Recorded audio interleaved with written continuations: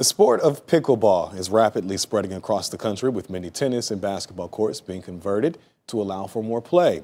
And now the ownership group behind Ohio's only Major League Pickleball team is looking to open an indoor-outdoor facility in Beachwood. As News 5's John Kosick tells us, the location is not alone in finding a new use for an old building.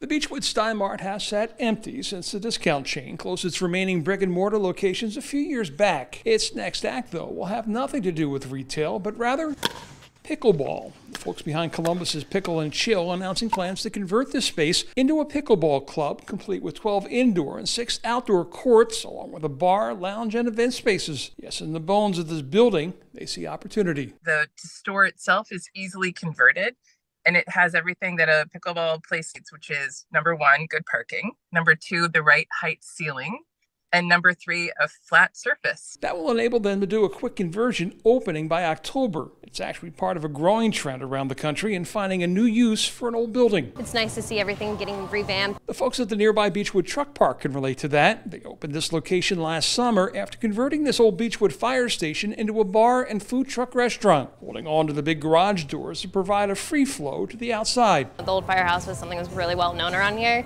So even when we started, bringing the trucks in and redoing everything, everyone was always looking over, like, what's going on here? Not far away in Shaker Heights is yet another recently opened conversion. As an old movie theater turned clothing store turned pet shop is now the $18.99 Social Club, featuring indoor golf, a lounge, restaurant, and a lot more, making the most of what the old building has to offer. I love old architecture. We kept a lot of the exposed brick. The ceiling height is amazing. So we were able to use that kind of unique building to create a really fun, kind of chic atmosphere in here. Back at the Pickle and Chill site, customers at the Pavilion Shopping Center welcome the news. The building's been vacant, other than some temporary for like Halloween stores for a couple of years. So yeah, anytime you can do something to develop the business, it's great. Even better. Oh, wonderful. If you're like Cece and play pickleball. We go down to Florida every winter and everybody down there plays. It's great activity. All ages can play. It's so much fun. In Beachwood, John Kosick, News 5. Pickle and Chill says since November, it's taught 1,200 people how to play pickleball, in addition to hosting people who already know how to do it. I'll have to learn how to get on that one. Rob Court.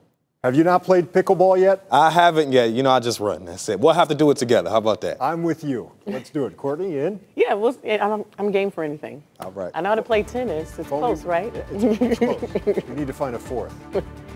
Mart. Hello!